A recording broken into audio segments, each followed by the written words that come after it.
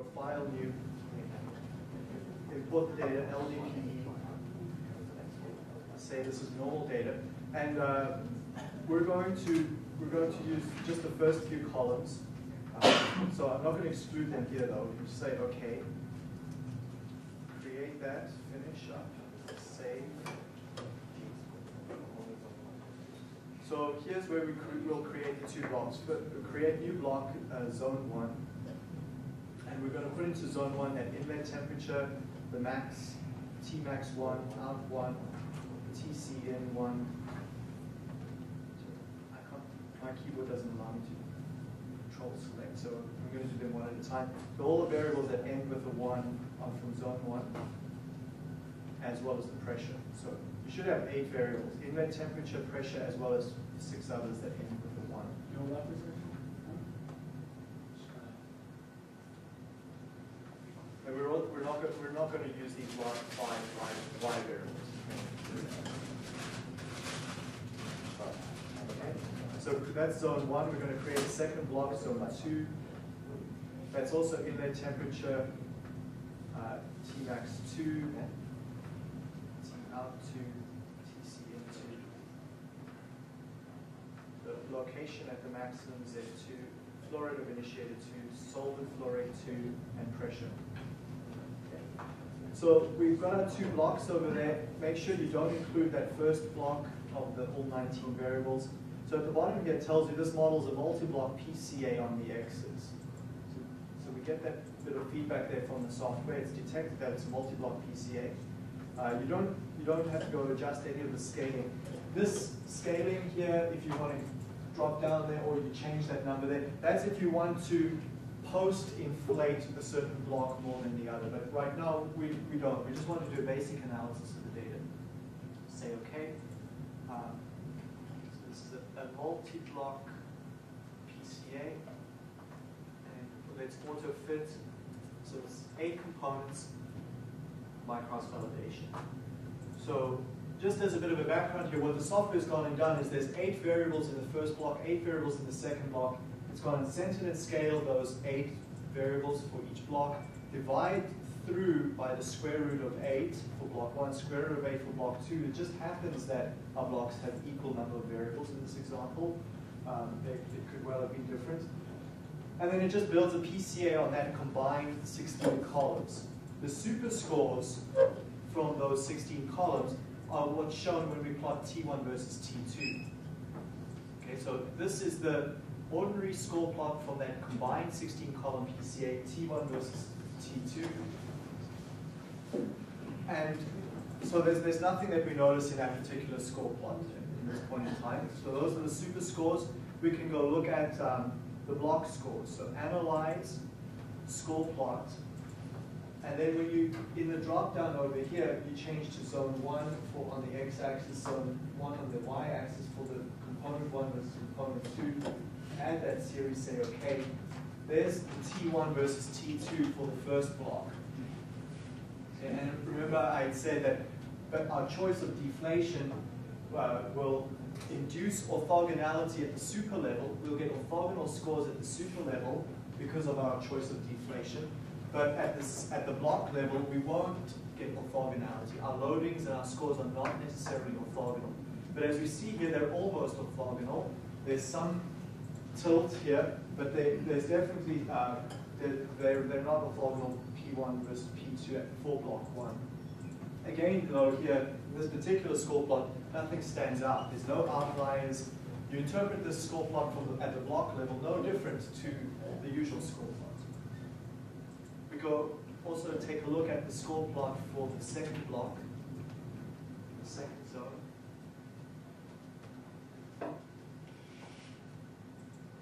And its tilt is in a slightly different direction. There's only one observation that's outside of 2 observations that are outside the 95% limit over there. But again, nothing that I would go investigate further here. I'd also ask you to go take a look at the loadings for the block at the block level. So I'm going to actually look at the loadings by plot in this instance. Just you're going to see the scores and the loadings for each block superimposed. So the loadings by plot for block zone 1 looks as follows.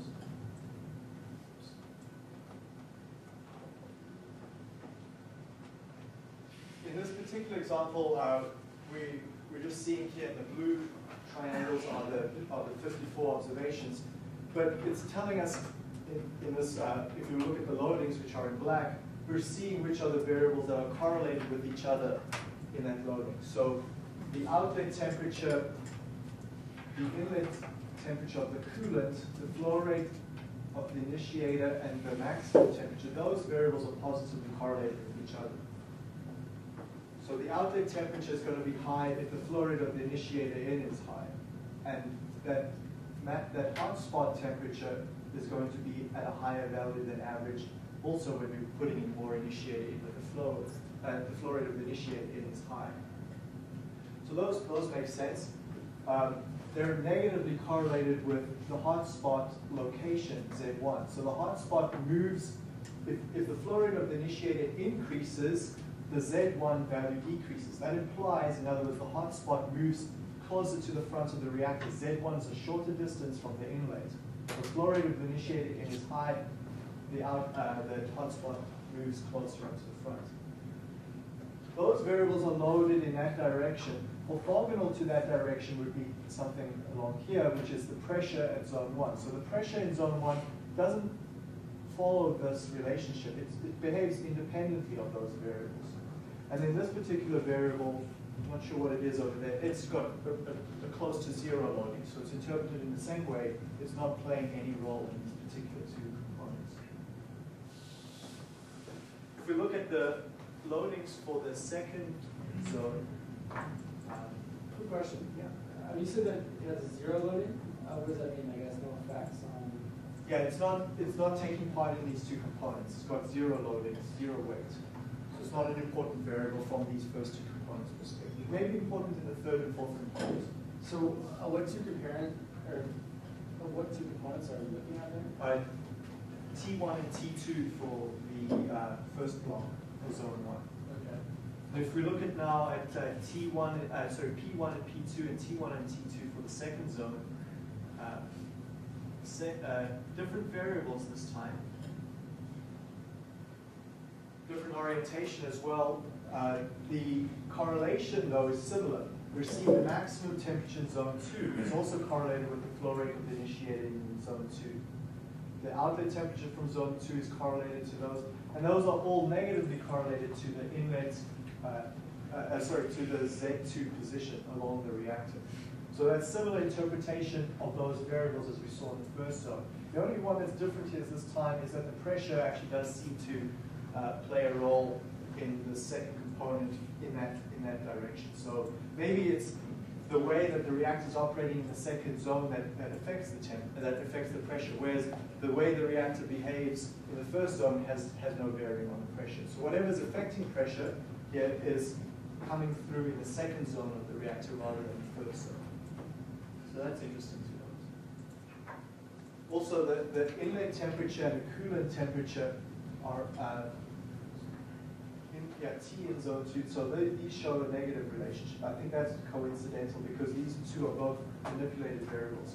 Unless they're being manipulated so that they're oppositely correlated, but maybe that's just a small correlation. Okay, so we can safely interpret the loadings separately. If you do happen to plot P1, P2 over here, what this is showing you, remember, consensus PCA is nothing more than PCA, all the data put together with careful scaling ahead of time. So this particular P1, P2 plot is that PCA model, that overall PCA model. So it's going to show all the variables from all the blocks there in one go through.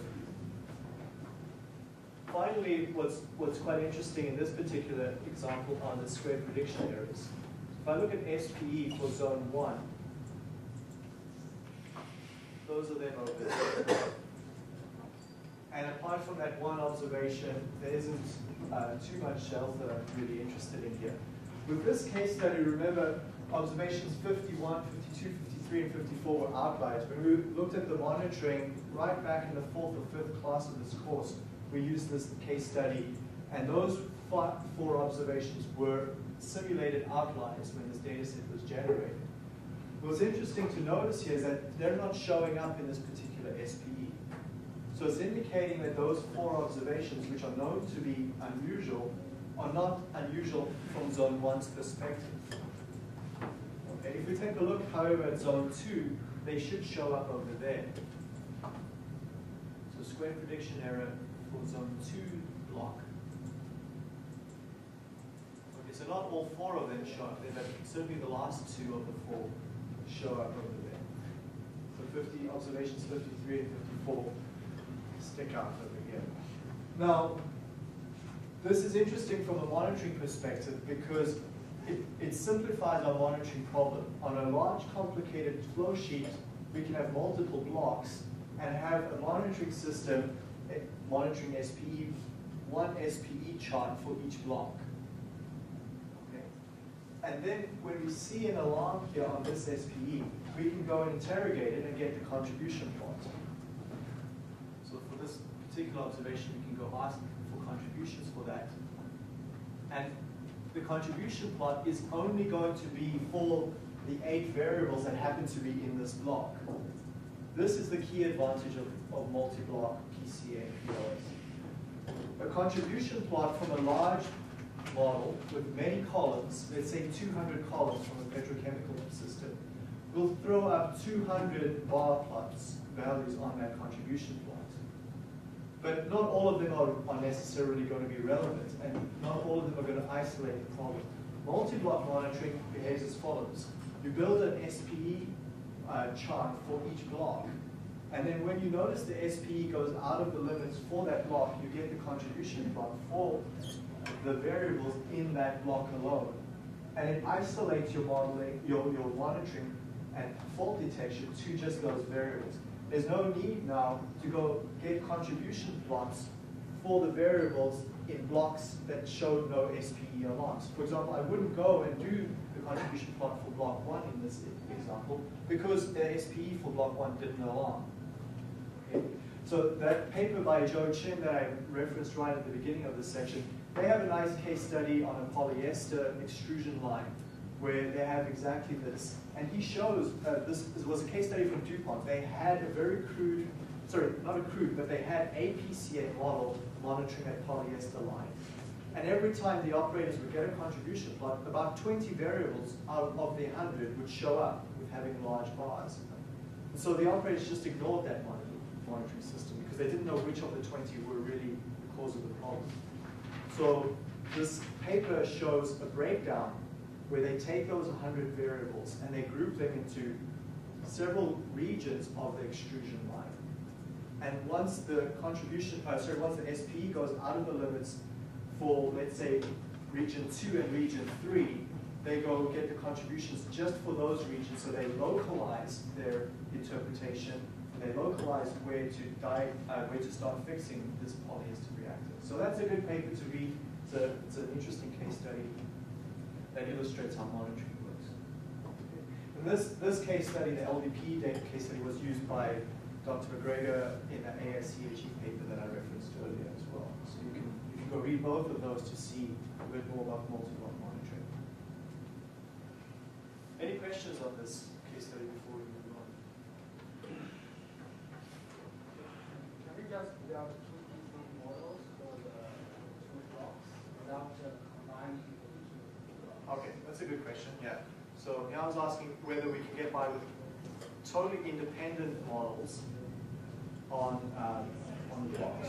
So build a PCA purely on this block or build a PCA just on this block. What happens in those cases is that there might be, let's see, what happens is if there's not, let's consider how can we look at it. We could look at 2 cases. One is where there's a fault in one block and not in the other block. So what you should get then is a fault, your monitoring model on the first block showing up, and the block without the fault shouldn't. What are we getting as an advantage by combining the 2 blocks? And I guess is what your question is asking, right? So where that comes from is if these 2 blocks are correlated, like if there's some correlation between the variables in the 2 blocks, in the sense that maybe these are two unit operations that are back-to-back in a larger flow sheet. So it's expected that the variables in the first block carry over to the second block. What that will get us is we're going to get these super scores, the block scores from each block coming together here in the super block. Okay, and then when we monitor the SP and T squared at the super level, or we can monitor the SP and T squared at the block level. But what will happen is if block 1 and block 2 have some correlation in common, you'll get a T1 column here for the first block, a T2 column, a T1 column for the second block rather. And what will be interesting are the relative loadings here at the super level, which will tell you how much each block contributes to this consensus score. So I guess from a monitoring point of view, there's probably not a whole lot there, I think, other than, yeah, you could probably get by with the two separate monitoring models, because you're still going to have to monitor as many plots as you do with the individual, with the multi-block plot, right? So still two SP plots, still going to get contributions of the same sort. The only time I can think that maybe it will help you out is if there's missing data in one block. So if there's missing data in one block, but it's present in the other, yet there's a correlation between the two blocks. When you go through all these arrows, those missing data will be imputed in this one block, will come through from the second block. So it will impute those missing values. That's probably the only advantage, I think, from a monitoring perspective. Actually, there's also a strong argument to be made for the separate monitoring in the sense of model maintenance. Right? It's easier to maintain two separate models because if you want to update the model in the future, it's easy just to update one and then you don't have to touch the other one. So yeah, I guess there's advantages for the multiple PCA models. But maybe, I'm sure that there could be other advantages on the multi-block, other than something that will come from the joint correlation between the blocks. That's going to be an advantage. Yeah. I can't think of anything right now. Maybe also even for prediction, right? If from a multi-block PLS, which we're going to look at next, there's probably, you might strengthen your prediction ability by having two separate PLS models wouldn't be beneficial. Having one multi-block PLS model would be beneficial. Sorry, yeah. Can you find a correlation between these X variables and then your Y? Choose the ones that have the high correlation and just use those in monitoring. So you use the to a smaller space. Yeah, there's a paper I can find an email you that's on using multi-block monitoring as a way for variable selection. So you group your variables into categories and you can find the blocks that have strong weights to the Y. We're kind of getting ahead of ourselves. We're talking about multi-block PLS now, but use that as a way for variable selection. Okay, so let's just before we move on to multi-block PLS, just to recap here, what are the sort of things that can go into each block. Raw materials, we can have one block per raw material. We've spoken about using spectral data in the blocks. We're going to look at the end of the class today is unfolded batch trajectories within a block. You could go calculate the features as we showed last week and put those extracted features within blocks. We've spoken about sequential operations. So here in a petroleum refinery, there's multiple units, and then they get followed sequentially by another group of units, and then maybe a final group. The only problem that's really tough in this particular case is getting your rows to be consistent, because in a big refinery, it's not easy to track the material that's going through unit 1 over here. There's some latency before it gets to unit 2 in time. So there's some time delay before it gets to unit 2. So if you want to do a multi-block analysis, you need to know what that latency is so you can ensure your rows within those multi-blocks are consistent. So that's really tough to get right sometimes. We've spoken about the cases of the judges, and then the final interesting case is if you've got lagged variables in your model. One thing that I've seen happen, some people do, is they take a variable and all its corresponding lags, and then they put that in a single block. So one block is a single variable and all its subsequent lags. Another approach is to take all your variables and keep them in one block, and then you lag all those variables by one lag, and put all those single lags in your second block. So that each block will have the same number of columns, because these are all your variables at time whatever. Then these are all the variables lagged 1 time unit. These are all the variables lagged 2 time units, and so on. So 2 different approaches could potentially be used over there. Okay, so multi-block PLS, I'm going to just look at this conceptually. We're not going to go through all the arrow diagrams for multi-block PLS. It's very similar. But what the approach that we follow here, you can follow along here on the text, but we'll start with the super level. So at the super level we have our Y, our single Y matrix, and we extract from that Y block a single column, and we use that as our initial guess for U. Then we go and take that U vector, and we go and perform a consensus PCA cycle. So the usual consensus PCA cycle now through our X blocks. So remember, if we come back and look at consensus PCA, we started off CPCA with a score, TA, that we chose as coming from any of our X blocks. With multi-block PLS, we perform the same idea. We cycle through all our block 1, 2, 3 up to block capital B, but we regress the variables in those blocks onto UA. And once we've done those regressions, we assemble the block scores TA from each block into this super score. So same idea, just copy and paste your scores down from each block into the super level. Then we do a single NPL cycle for PLS between the T and the Y. Okay? So we've assembled this super score matrix. What we'll go do is a single PLS cycle where we regress, let's see, you regress your rows. Okay, yeah, we want TA. You regress your columns from T onto U and get the corresponding weights. Then regress your rows from T onto your weights to get your scores. Regress your columns from T onto your scores to get your, regress your Y's onto that super score to get your C's, and then regress your C's onto the rows from Y to get your U's. A bit messy, but it's the ordinary PLS algorithm, treating this as your X matrix in PLS and that your Y matrix in PLS. So it's an ordinary NPLs round through the super scores onto the Y. Okay, just changing the notation.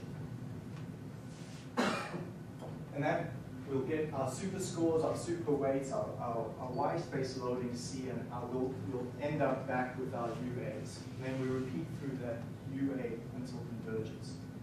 Okay. So that's why I didn't do the arrow diagram, because it's really just a whole lot of arrows. And again, it's something that you can go read in the literature or follow along in these notes. But what I do want to just talk a bit about is this step of deflation. What do we deflate from there? And then finally, once we've deflated and we've calculated all our components, we can calculate our predicted Y hats in the usual way by saying Y is TC transpose. Except for our T's, we use our super scores. Okay, so when it comes to deflation in multi-block PLS, you'll see a lot of the discussion in the literature focuses on this particular issue. There's 2 choices. We can either deflate from X using our block scores and block loadings, or we can deflate using the super scores, TA, superscript S, and the block loadings. So both cases use the block loadings, but the difference comes from either using the block score or the super score. If we use the block scores, this is the same idea as in PLS and PCA. You're deflating the block based on its own information. This will ensure that the scores are orthogonal from one component to the next. But what will happen in this particular case is super scores are non-orthogonal. If we deflate using our super scores will be orthogonal, but the block scores won't be. Okay, so it's just a trade-off. Either we want orthogonality in our scores over here at the super level, or we want orthogonality at the block level. I tend to go for the second option because what happens is the second method we can then solve using ordinary PLS, using the same Westerhouse, Krute, and McGregor showed in that paper from '98 that multi-block PLS can just be done by using ordinary PLS. Again, we follow the same approach. We assemble our connected matrix with careful scaling after pre-processing. So ordinary centering and scaling over here for each block. But then once you've done that, you divide each block through by the square root of the number of variables in the block. Calculate PLS in the usual way, and what's interesting in their paper is how they prove that those scores from PLS, T1, T2, those are the same as your super scores. We back calculate block weights, block loadings, and block scores, block SPE, block T squared in the usual way by following those arrow diagrams. And the results are identical to the full approach. So there's no need to go through all the arrows using that approach. So that's if we follow this concept here. The reason why we follow this deflation so we can use that quick approach from Westerhouse is because the Westerhouse approach says our super scores are going to be the PLS scores. And we know our PLS scores are orthogonal. And so what the Westerhouse approach essentially is saying is that when we follow that shortcut, we're deflating each block by the super score. Okay, and then one final thing, is I was asking whether all of this complexity is worth it, right? Niall's question was quite good, asking whether separate monitoring models would be better, or what is the advantage of the multi-block case. For multi-block PCA, there's probably not too much advantage to multi-block PCA for monitoring. There is definitely an advantage for model interpretation, though. But the biggest case where multi-block has an advantage is for some of the predictive modeling. If you don't deflate according to this approach, let's see over here. If you follow this deflation, you'll probably get slightly worse performance from PLS. But if you follow this deflation, what's interesting is the paper from Westerhouse shows that, in fact, multi-block PLS, because it's calculated from ordinary PLS, this is the important implication, is that your predictive performance from multi-block PLS will be the same as ordinary PLS. So again, it seems like I'm going at this like why we're looking at multi-block if it's so much harder from a conceptual point of view, but also this paper by Westerhouse shows that multi-block PLS doesn't really get any better performance. We're not going to get better predictions from a multi-block PLS. But what we do find is that those models are easier to interpret, and from a monitoring point of view, monitoring with PLS, I would say, you can get better fault detection for that. And Dr. McGregor showed in that paper at AICG that the fault detection is often faster. You'll often pick up your faults earlier than if you had used a separate PLS model. Okay, so that's the one advantage over there. And the other advantage, I guess you can see, is when we're looking now in the next section for batch data analysis, we're going to automatically land up with a multi-block system. So we need to understand how multi-block methods handle the data over there. So let's see where are we in terms of time. Okay, so let me just discuss this quick. And this FMC example, I'm going to come back to this at the end. We're going to look at alignment, the features, and multi-block PLS on the single case study at the end. So I'll leave that until later. And then I'll wrap up this section on multi-block monitoring just by going through these next two slides. One problem is, as we've said, the contribution plots from a single PCA or a single PLS, they often show a lot of variables.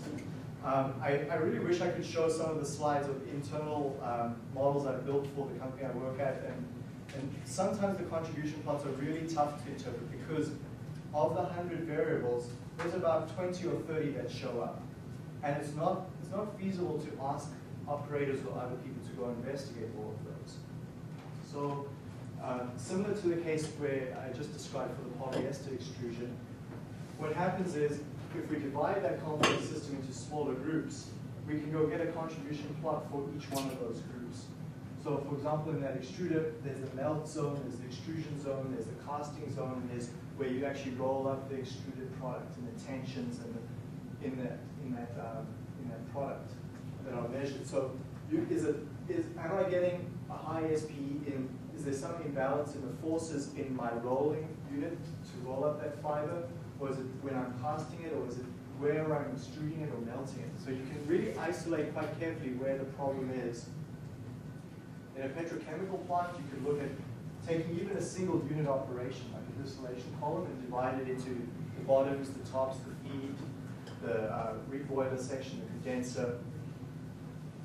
And we monitor the SPs from each of those regions, as well as the super level SPE and T-squared. And only the contributions are only shown for the region where we see the limits going out of control. Another really nice way of using multi-block modeling is with this sort of staged approach or sequential processes. So many companies work on sequential base for the material. So they'll get their raw materials, and you can do an SPE just on, so you build your monitoring model so that your raw materials are in a single block. And those raw materials are going to be used in subsequent processes. So what one can do is you use your data just on your raw materials, and you leave your data in block 2, 3, 4, and so on as missing. Like you haven't processed those materials just yet. But you take those raw materials, put them into your multi-block monitoring model, and check the SPE just on that first block. If the SPE shows it's below the limit, it's indicating that those raw materials are consistent with previous good raw materials. And so you've got a good indicator that it's safe to proceed to the next stage, which might be, say, a batch system where those raw materials are then used. So block 2 is a batch reactor, and we perform once that batch has taken place and finished up, we get all the trajectory information, and that goes into our second block. Check the SPE on the second block. If that's below the limit, we can say it's now safe to send the material from that batch to, let's say, the next stage, which might be packaging. While the packaging is progressing, you notice that you're getting alarms showing up. Your SPE is going out of control. So it's indicating that before you send those materials to your fourth stage, well, hang on, something's gone wrong in this particular third stage. Let's go investigate the SPE's contributions in that third stage and see what it is. Is it something that we can still rescue or fix up before we go ahead to the fourth stage? If the problem here is so bad, we might as well stop early and not proceed to the fourth stage and spend money on that final step. Or it might be that you've got some data here, previous bad observations, which showed that SPE problem in stage 3 as well, and we can go examine those previous observations. Did those observations show success after the fourth stage? In other words, is the fourth stage capable of undoing the problem in the third stage? That's not always possible, but if you've got historical data to show that, that will help you with your decision here. After stage 3, do I go ahead to stage 4? Or do I just cut my losses early and not go to stage 4 and save some money? The reason where this becomes very useful is I've seen examples in companies where this has been 2 weeks. This is my own experience being with the case where it's been 2 weeks delay from beginning to end. I know other cases where that duration is in the order of months. So if you can tell early on that it's not going to be successful here at the end, you don't have to wait for all that time to elapse.